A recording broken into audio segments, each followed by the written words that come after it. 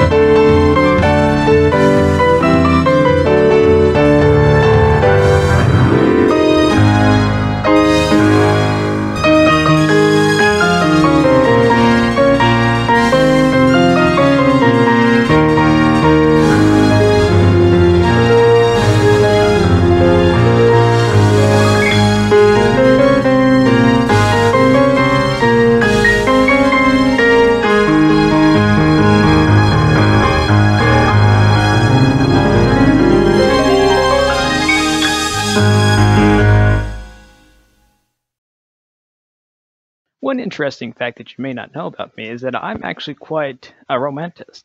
As I always like to say, I love to love. But when I think of love, I think of two in particular love songs that stand out to me as the greatest love songs ever. One is Somewhere My Love, theme from Dr. Zhivago, and then the other one is Where Do I Begin, theme from Love Story. Two with the most beautiful melodies I've ever heard. So this Christmas, I decided to put those two together and call it a Christmas Love Medley. Not too sure how much connection they have with Christmas, but hey, I'm playing it at Christmas time. So enjoy as I play for you a Christmas Love Medley. It is the season for love.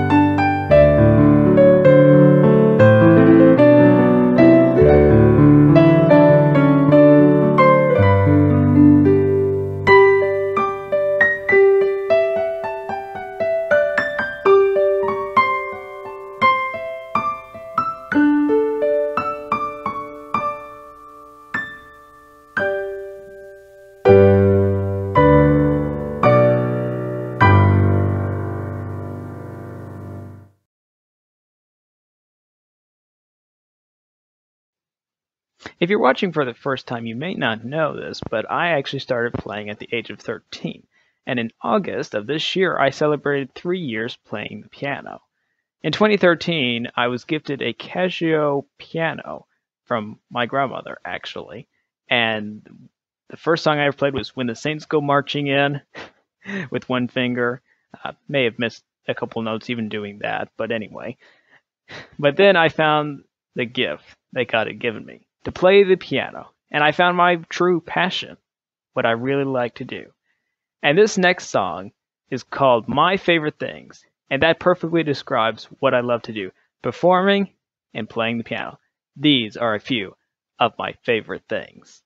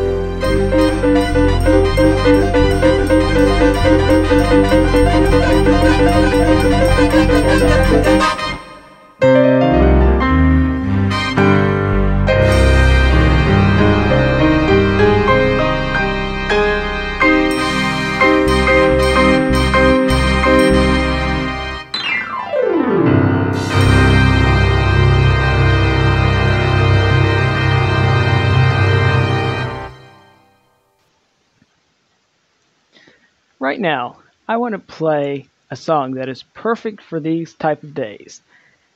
It's a simple song that simply says, "Let there be peace on earth, and let it begin in me."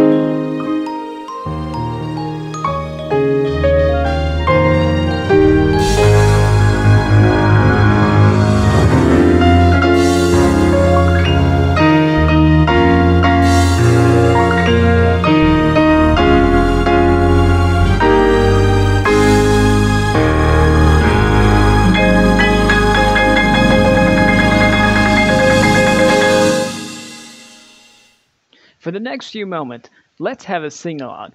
And these carols, you'll know these from your heart, basically. This is called the Carol Medley, and it starts off with Joy to the World. Everybody sing to the top of their voices as we celebrate the birth of our Jesus Christ, the Savior. Here we go.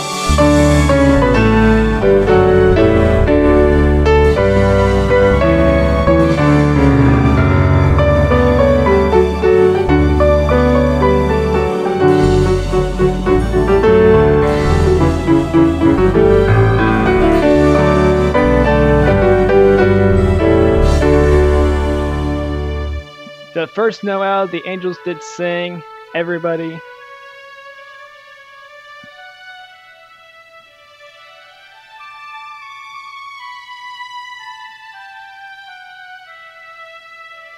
Here we go.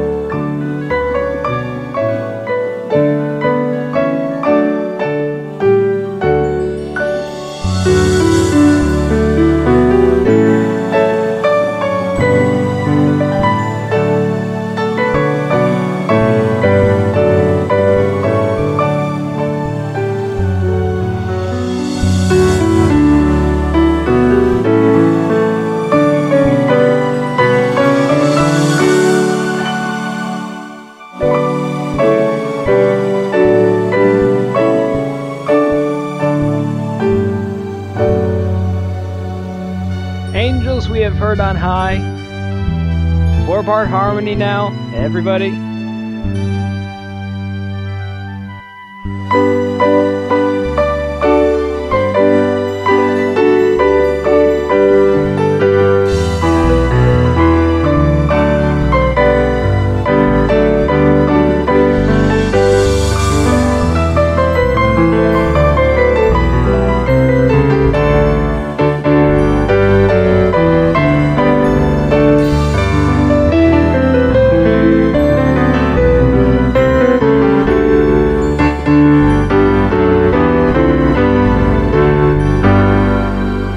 Tell it on the mountain, over the hills, and everywhere.